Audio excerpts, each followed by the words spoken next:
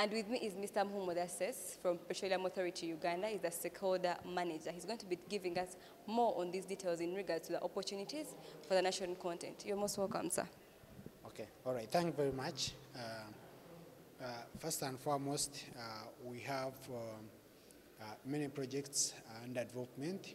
We have the Lenga project, which is operated by Total with joint venture Enoch. Then we have Kingfisher Development Area, which is operated by SNOC with the joint venture of Enoch, Uganda National Oil Company.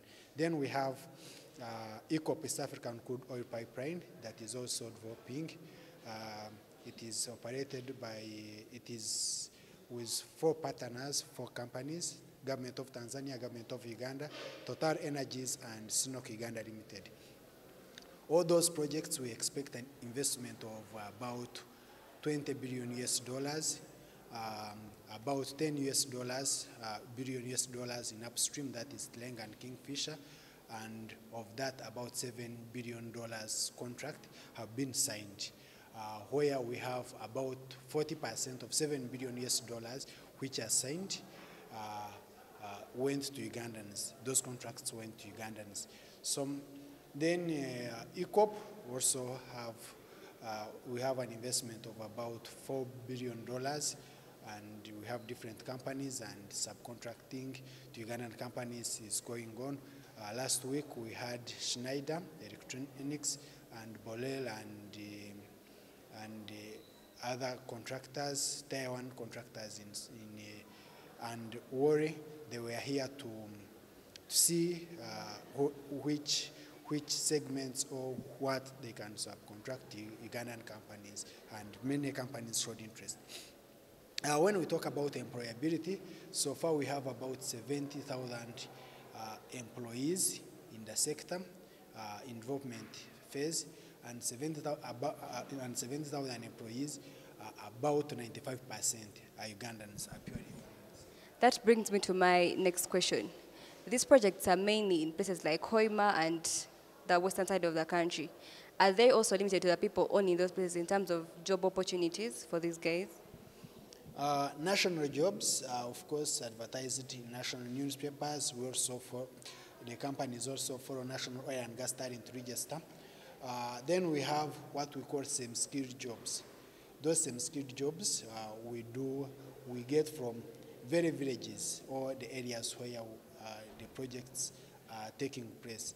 Like when there is any work in a certain village, let's say in Kingfisher, like in Uhuka where we have work going on, they will get people to do some skilled jobs from that area of Uhuka. So far we have employment, we have people from all over the country working in the sector. So far all the regions have balance in the sector, depending on the talents and depending on the, because most of the jobs are advertised in national newspapers, then they shortlist, people apply, shortlist, do interviews, then do the appointments. So it's a national project, and but maybe some pretty same skilled jobs, those are the ones which are ring-fenced for locals. Then don't look up about direct employment. We have other opportunities, which we have other opportunities, supply of foods. Government of Uganda ring-fenced about 16 services and products to purely Ugandans, including transportation, talk about communication, legal services, food and beverages, all those. So, and food come from all along. Like now, in the northern region, as you've said, we have activities going on in the Noya district, and maybe Pakwach, where we had some exploration, and specifically in Noya, people are getting employed from Noya. Same-skilled people are getting employment from Noya. That is part of northern and other areas. So it is a sector that actually oil and gas now is the sector that employs the biggest number of Ugandans. You're looking for, at today's exhibition, we've seen you've come to, for example, Makerere University.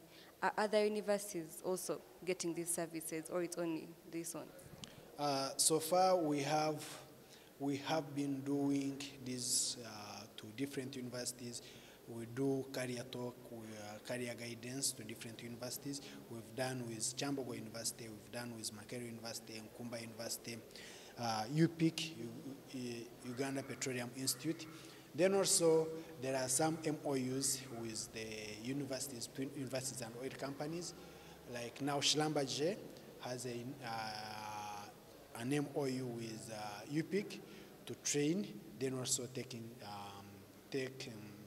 internship and maybe employment opportunities come later. Then we have like SNOC has an MOU with Makerere and Chambogo. Then we have also Total Energies. So we do a lot of career guidance and to enhance those opportunities.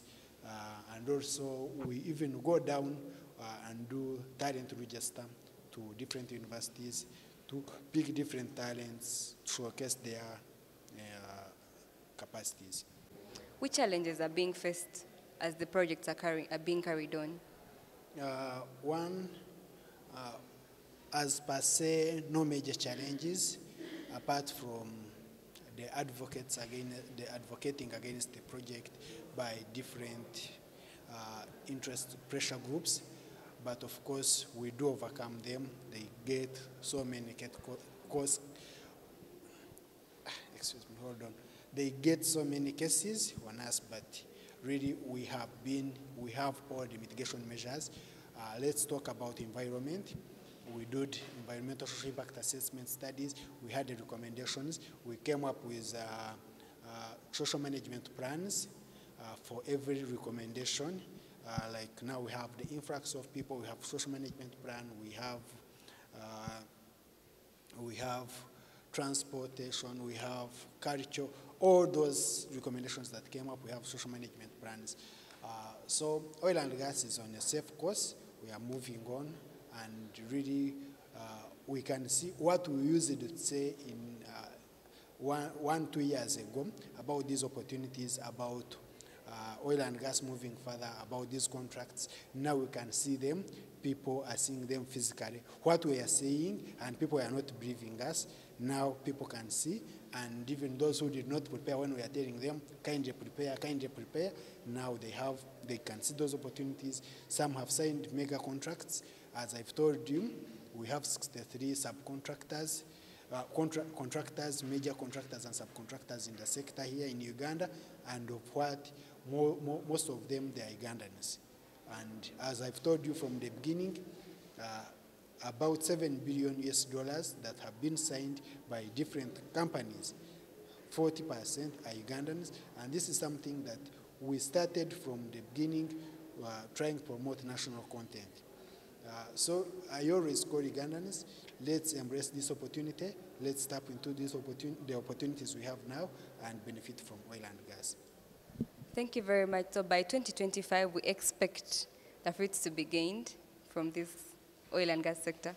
Well, as you can see, oil and gas is technically ready. We did exploration, we did the appraisal, then now we are involvement. Kingfisher, we started the spudding, the rig is there. We spudded on 24th January this year. So now they are drilling production wells. For Tilenga, the first rig arrived, they are assembling it. We are spudding very soon. Other 2 rigs are arriving and their components.